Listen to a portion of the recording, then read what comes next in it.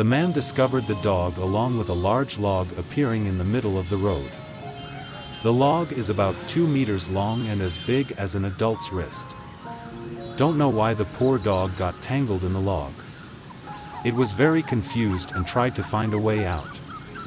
But the more you move, the more painful and tired the animal becomes. It kept spinning around and using all its strength to shake its head. This causes the log to take up space on the road, and can be dangerous for moving vehicles. Perhaps too tired, the dog stopped and started panting. The face is helpless and very scared. The kind man approached and tried to rescue the animal. At first, the dog was still very shy and timid. But then he gradually accepted the man's kindness.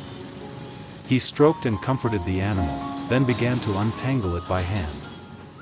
The dog is very obedient, stands quietly and cooperates.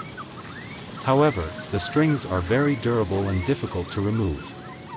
After struggling for a while, he still couldn't get them off. At this time, a group of young people also came.